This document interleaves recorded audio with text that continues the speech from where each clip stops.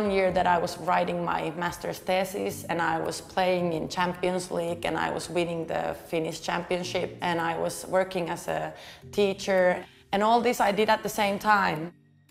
And I was thinking that, okay, it's hard on me now, but if I do my things right and if I'm part of this process, then there will be a one day when my nephews, they can just do what they want to do. If they want to be football players, they can choose that as a profession if they're good enough. Hard work. Yes, hard work.